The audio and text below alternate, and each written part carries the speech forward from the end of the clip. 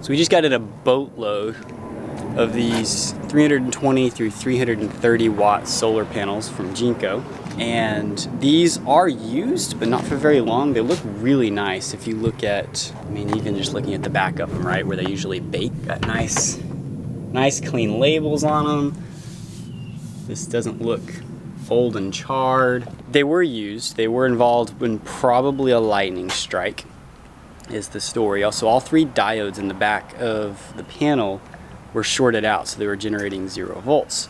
So we've taken each of them apart, swapped out the diodes, and now I'm just testing it. Now this is a brand new 400 watt panel from Jinko as well. It's a monocrystalline. This is a polycrystalline 320 watt. I just want to show wattage difference between the two. So we've got a brand new 400 watt and a used 320 that we've repaired. So let's show what they compare to each other with. So first of all, we've got our 320 and it is currently plugged in. Getting a pretty consistent, we're getting 204, 205, must have had a cloud run over there. So now let's move the wires over to the 400 watt and see what it's doing. 205 watts over the rated 320.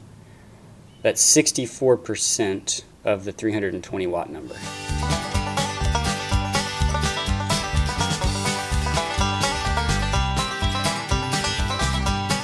Got our sun covering that panel too. So 256 I think is the highest I saw.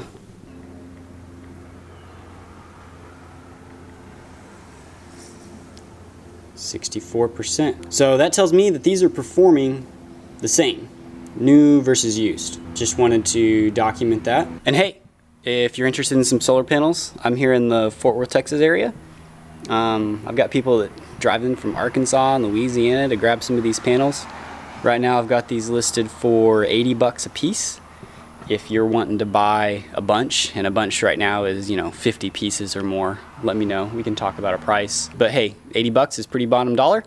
So come get yourself some lightly used 320 watt Jinko solar panels. These are 39 inch by 77 inches. So they are the large 6.5 foot tall panels. Usually that'll fit widthwise on a enclosed trailer, RV, a van life van, anything like that. So they will fit. They're not the most energy dense, but boy, they're inexpensive. That's Bean Energy signing out for now.